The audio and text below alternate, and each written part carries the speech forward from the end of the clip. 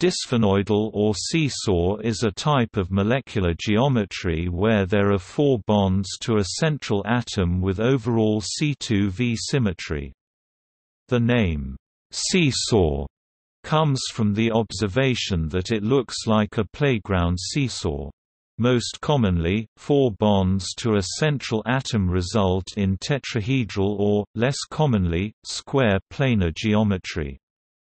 The seesaw geometry, just like its name, is unusual. It occurs when a molecule has a steric number of 5, with the central atom being bonded to 4 other atoms and one lone pair AX4E in AX notation. An atom bonded to 5 other atoms and no lone pairs forms a trigonal bipyramid, but in this case one of the atoms is replaced by a lone pair. The atom replaced is always an equatorial atom, because the lone pairs repel other electrons more strongly than atoms do.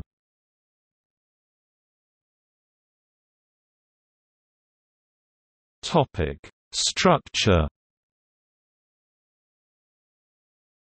Compounds with dysphenoidal geometry, seesaw geometry have 2 types of ligands, axial and equatorial. The axial pair lie along a common bond axis so that are related by a bond angle of 180 degrees. The equatorial pair of ligands is situated in a plane orthogonal to the axis of the axial pair.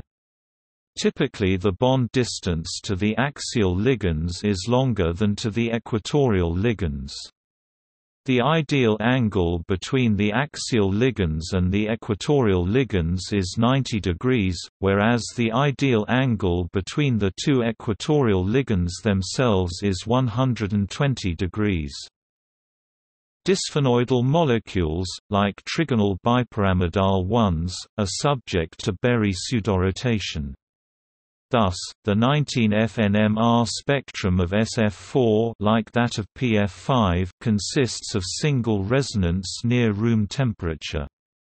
The 4 atoms in motion act as a lever about the central atom. For example, the 4 fluorine atoms of sulfur tetrafluoride rotate around the sulfur atom.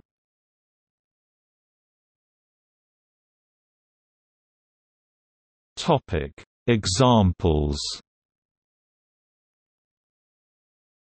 Sulfur tetrafluoride is the premier example of a molecule with the dysphenoidal molecular geometry, see image at upper right.